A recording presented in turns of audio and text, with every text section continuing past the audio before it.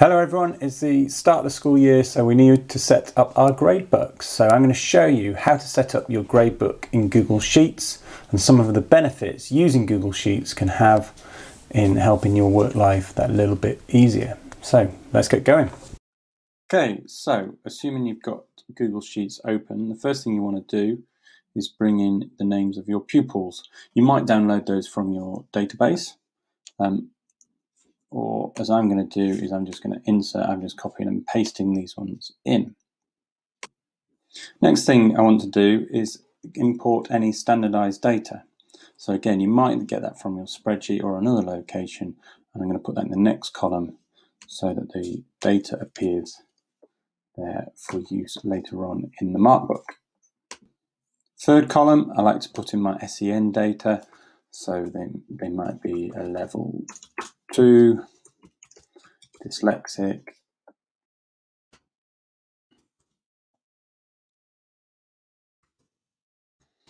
and just keep that data in there. In my fourth column, I like to copy in their reports from the last one so that we can keep an eye on it. Now I make it small so that it doesn't take up much in the Markbook, but it's there for reference if I need to use it. Next thing I might do is paste in their last assessment marks.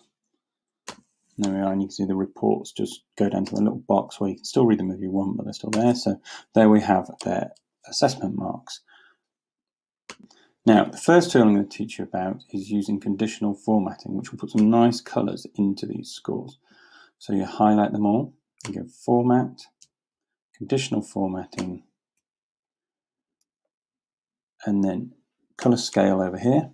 And then you can choose what colour scale you like. I like going from the greens to the reds, except that's the wrong way around, so I need to go to the reds to the greens. There we are. And that gives you a little bit of an indication of the range of scales.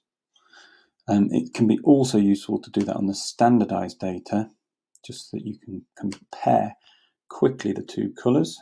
So I'll do that again, conditional formatting, colour scale, just change it so it goes from red to green. Next thing I would do with that data is I'd want to know the average score. So if I go equals, because that means we're going to start a formula, average, open the brackets with a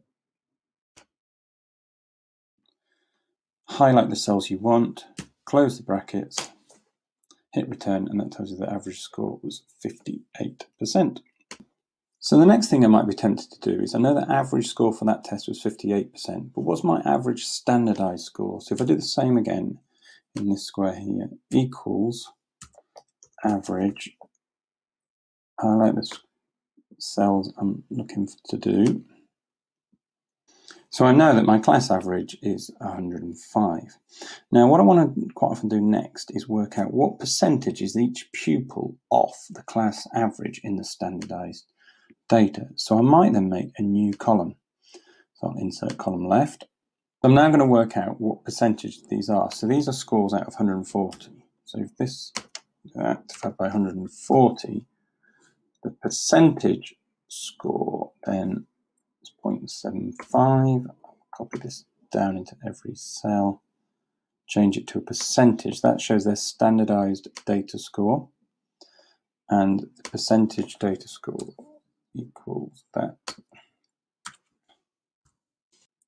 Okay, so I might just tidy those up by using this little icon at the top, reducing the number of decimal places, and I just get a simple score there. So I'm going to call that my standardized percentage. And then what I like to know is what proportion they are above or below the average in the class. So if I go insert one left, and then if I do that one, it equals, I want C minus the C17, but because I'm going to copy this, I need to put in the $sign.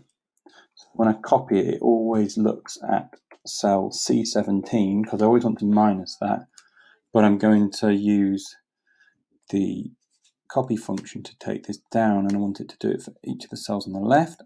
So then that gives me a figure how much on average, standardized that child is percentage up or down compared to the rest of the class. Now, I can then do the same thing in this cell here for the Year 7 exam. So if I bring the progress indicator, so if I do equals their score minus the average score, and again I need to make it so that the $sign is in place, so when I copy it, it stays there. It tells me that this child was minus 6% below the average, and then copy that down, and it gives you some indications about who has performed really well, who hasn't performed really well. And again, if you want to make that more visible to the eye, you can put in the conditional formatting, the color scale, red to green, and again, you could do that on the standardized data. So that gives a good indication as well. Oops, sorry, I need to probably start that one again.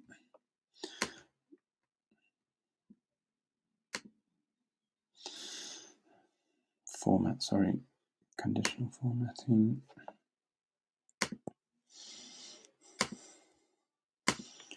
Red to green.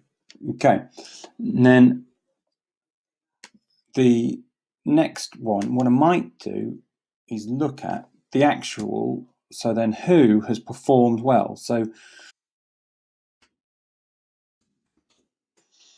if I do this cell minus this cell, gives an indication. Actually, this is probably more progress than,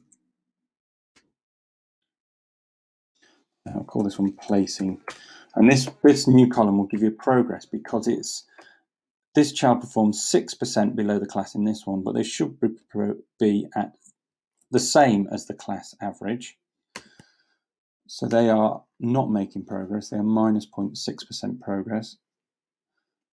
However, this child here has made 21% progress, so they're doing really well. So you can begin to see where you need to put in interventions. And again, I'll just show you a quick way to do the conditional formatting. If I highlight this column here and use the paint format here, I can then copy it and it will put the conditional formatting straight in for me without having to go through those boxes. This copies the formatting from that set of cells to the next set of cells. Okay, so another tool I might use is called rank. And this tool ranks the pupils in order, whether it be through an exam or through their standardized data, and allows you to see who should be coming top of the class or who has come top of the class, and where the bottom of the class is very easily. So the way you do that is you open up a formula. So you go insert equals rank, open up your bracket, and then I want to rank, for this one I'm going to rank the Year 7 exam there. I'm going to rank that. And then I need to compare it to all the other exam scores. So then I put a comma in, and then I've selected all the other scores. And now I need another comma, and I'm going to write false. And that will mean that it will give the person who's got the highest score a number 1, and the person with the lowest score, it will be a number 11. So if I hit enter, that means this person has got the 8th best score. Now, of course, I don't just want it for that person, I want to put it in every column.